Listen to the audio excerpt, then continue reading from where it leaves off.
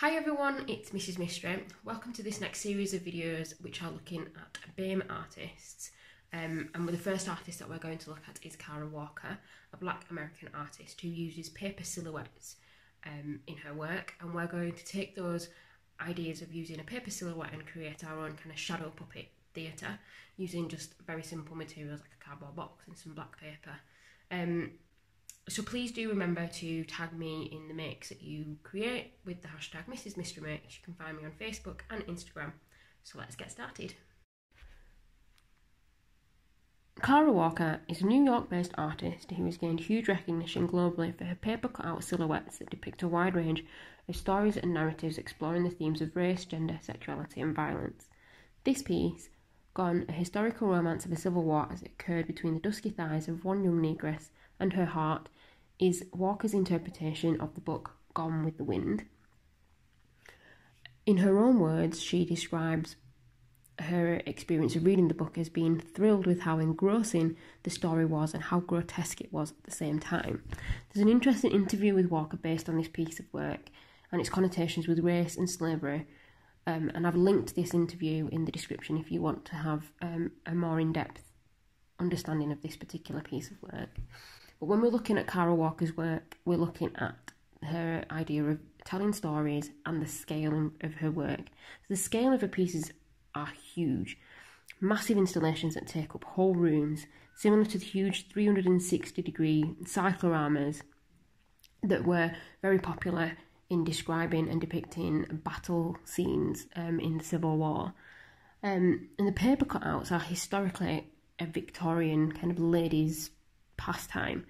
So I think it's quite interesting that she's using this particular technique on this massive scale to depict themes that are very close to her heart. So your task is to create a story. Now this could be from a story that you've read and you've loved, or a story that you've read and you've hated. It could be something that's happening in your life right now. It could be something that's happening in the world right now. Or you could be just really imaginative and come up with your own story based on whatever images you end up finding. So we're going to create some puppets on sticks that we can then use behind a sheet of white paper or fabric to create shadows with, to tell your story. So let's get started. So here's what you're going to need. You'll need some tracing paper. If you don't have tracing paper, greaseproof paper will work. Some black paper or card. Some pictures of people, maybe from a magazine or something. And any other pictures that you might want to use, so like landscapes, trees, animals, whatever you want to use to create your story. Some cereal box card, a pair of scissors, a pencil, a cardboard box, and a sheet of white paper.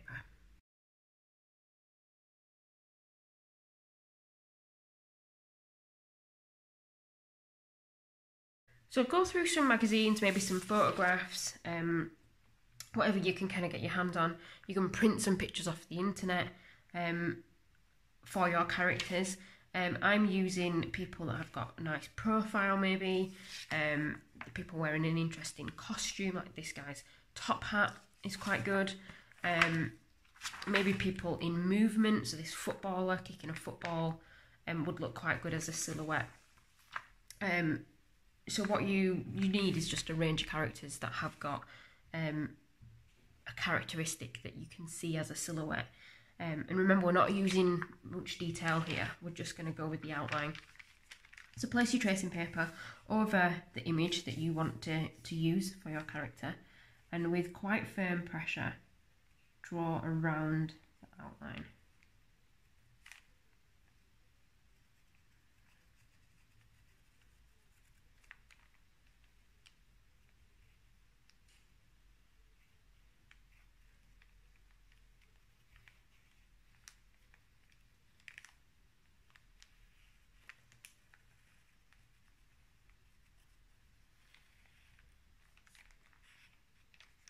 So what you end up with is a picture of the Queen, but just the outline of the Queen.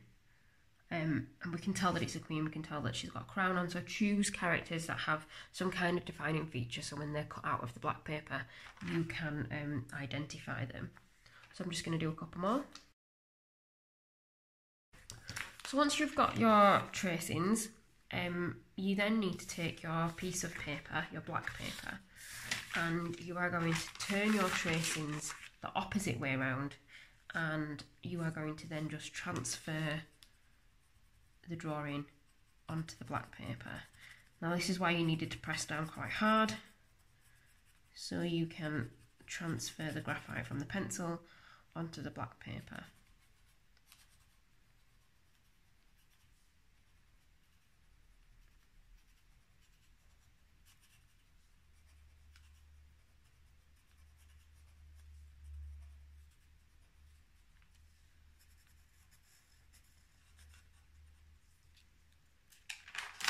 Now, you might not be able to see it very well on the video, but you can see that it's transferred onto the black paper. You can see there's a slight shiny outline that I'm going to cut around now.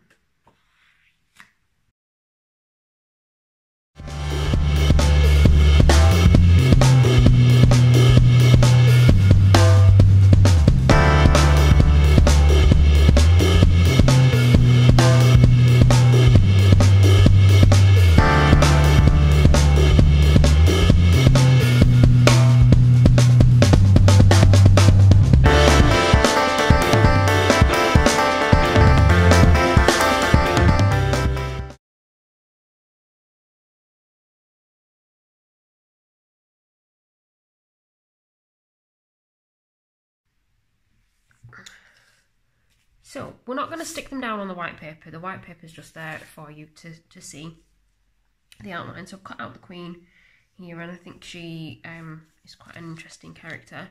I've also done an animal, so I've got a tiger. I've got some landscape type images, so a bit of a kind of mountain area, a tree, and some grass, and I've got this man as well. And so you just need as many characters as you want to start making your story. Okay, so once you've got your shapes already cut out, you need to think about how you're going to make them stand up. Now it might be that you create something like this, so just some little cardboard tabs that will then help the background to kind of stand up like that. Or it might be that you decide to use something a bit longer, like a piece of cardboard, so you've got a handle to then move your character around with. So it's entirely up to you, but what you need is just some card. So I'm using cereal box card, and I'm just going to do this grass here. And I'm just going to cut and bend 2 small pieces of cardboard. And I'm then going to just glue the little tab on the back.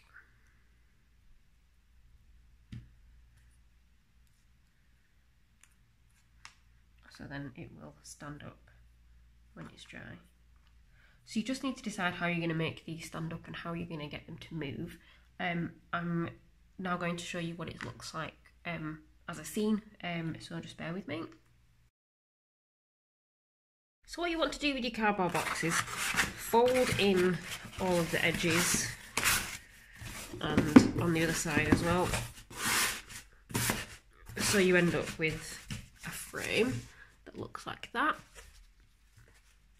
And then what you need to do is take a piece of paper that's the right size to cover the front part of the box, and just glue that in place.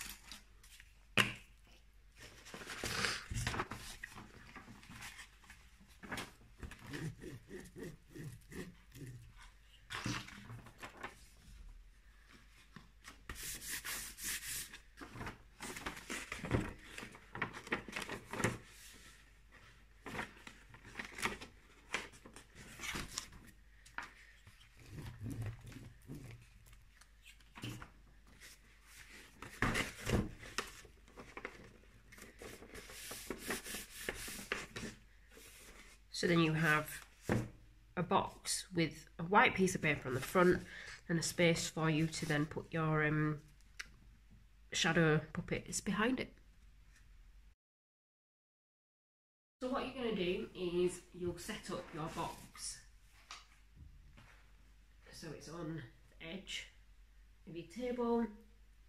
You'd put your camera with your torch here, and then you can use these to put inside of your box. So if I just turn this round, you can put your scenes inside, and then you've got your kind of puppets that would move around like that. So what I'm going to do is I'm going to wait till it's dark, and then I'll run through what it looks like with a torch and in a dark environment. So guys, once you've got your setup, you need to start playing around with scale. See what happens when you move your shapes backwards and forwards within the box or outside of the box, and what happens when you move your torch as well, and then how your characters would interact. So what would happen if you had too many things in one scene? Does this man look too big? Kind of how do I make him look smaller? How can I play around with not having my hand in the scene? You know, think about your dialogue, think about a storyline. It's entirely up to you how you work with this, but you know, you might need a bigger box. I feel like you need a big box with mine here, or you might want a smaller box. If you want to do a big scale production, then you could do it underneath your dining table with a bed sheet over. So, you know, really kind of go to town on this and play around with the idea. Well done guys, I hope you've managed to create yourself an interesting story and some characters using magazines and any other images that you have. I hope you've managed to create a structure of some sort. Or you could use a cardboard box, you could use the underneath of your dining table, using, you know, a pillowcase or something like that to create your white curtain with. So, you know, have a go, experiment with different handles, experiment with different props and structures. So, you know, you could have buildings and skyscrapers and, you know, totally make this your own and make it into your own story. Remember to send me pictures of your work, use the hashtag Mrs. Mistry Makes, send me them on Instagram or Facebook, and I'll see you for the next video.